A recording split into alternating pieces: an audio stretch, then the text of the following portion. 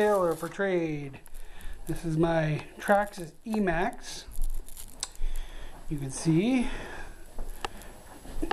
oversized wheels, comes with the shell.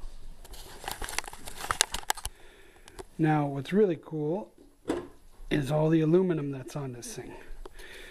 Bulkheads, shock towers, integy shocks.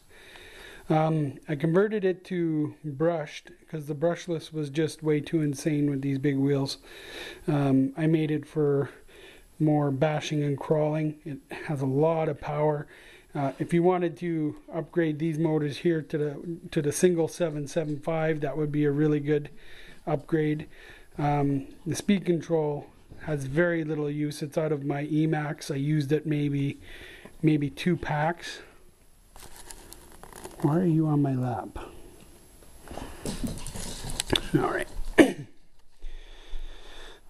So it's been upgraded to 17mm hexes. Although these are from the Savage Flux, I would upgrade them to the E-Maxx 17mm.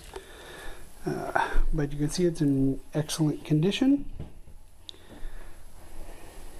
Runs great.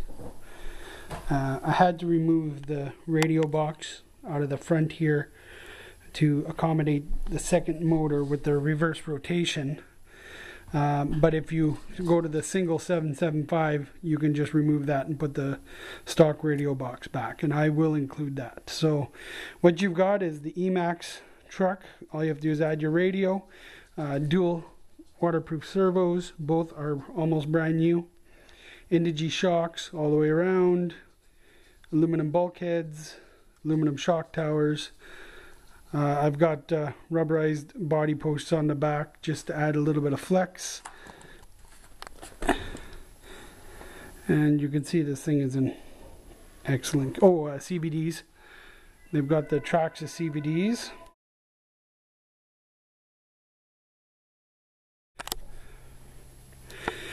Okay, in this truck we've got a center differential, the rear locked differential. The front diff is brand new. We've got CVD axles, integy shocks, aluminum shock towers, aluminum bulkheads. I'm not sure if these are RPM arms or if they're the original arms, but we're sitting with the plastic hubs as well. Dual steering servos. They're the Traxxas waterproof ones. And then we've got the dual brushed motors. I would upgrade to the single 775 for this truck.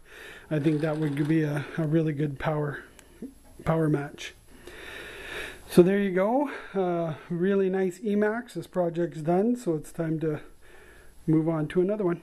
We'll talk to you in a bit.